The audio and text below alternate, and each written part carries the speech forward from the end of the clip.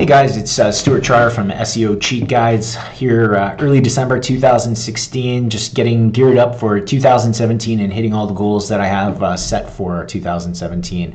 So one of the things that I spent doing in 2016 was really process mapping my business and putting in place all kinds of SEO cheat guides that allow me to delegate tasks to my virtual assistants.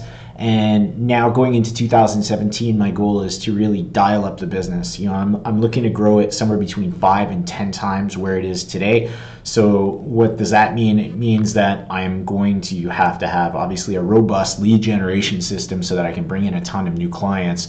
But one of the things that's going to happen with a ton of new clients coming on is I want to make sure that our onboarding process is really refined to make sure that our clients are getting both results and a wow experience when they come into our agency. So first thing that kind of happens after you close the deal and the client says yes, I guess the first thing is the magic happens. The money goes from their bank account to your bank account. But after that, everything after that is really the onboarding process. And I'm looking at probably the first 30 days of that onboarding process and just focusing in on it and making sure that I can develop a system and kind of like choreograph a perfect experience for my new clients. So things that I'm kind of putting into this system that I just wanted to share with you, and I'm sure there are others. We all do things a little bit differently, but at least for me and my business, that's things like collect information. We all probably have to collect information from new clients, access to their accounts, so on and so forth. I want to set expectations. I want to assign and delegate tasks to the appropriate VAs. I want to make sure those tasks get done properly and efficiently so that they're done on time. I want to make sure that I educate the client as to what we're doing. Because a lot of times when we bring in new clients into SEO business, they don't actually know what's happening in the first 30 days. A lot of the things that happen, at least in our agency, in the first 30 days are kind of behind the scenes. So audits, on-page planning, strategy, everything that we're going to be doing over the next, let's say 90 days gets planned usually in the first 15, with all the information being kind of pulled together and populated into a Google Sheet where, we're going to use that and it's important, but the client doesn't necessarily see what's going on.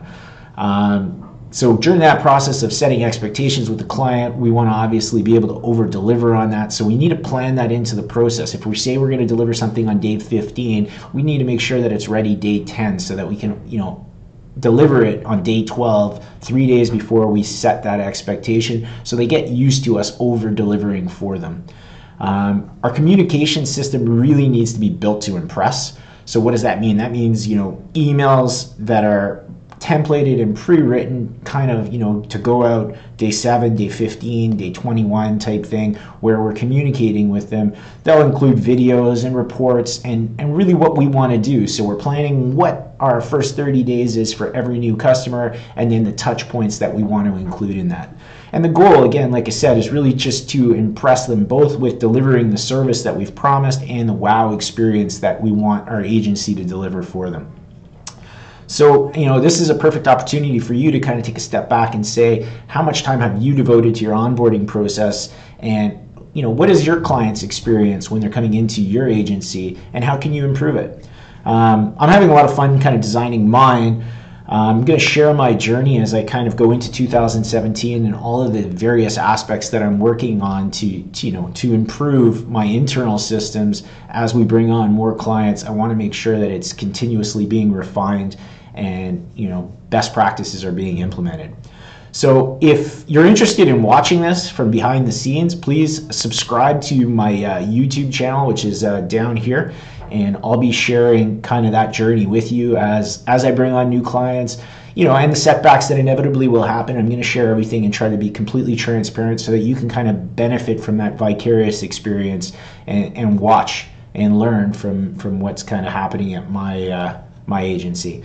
I'm going to be looking for probably 5 beta testers early in the new year to come in and basically use my system, see how it works, help me refine it, improve it before we open it up to the general community of SEO cheat guides.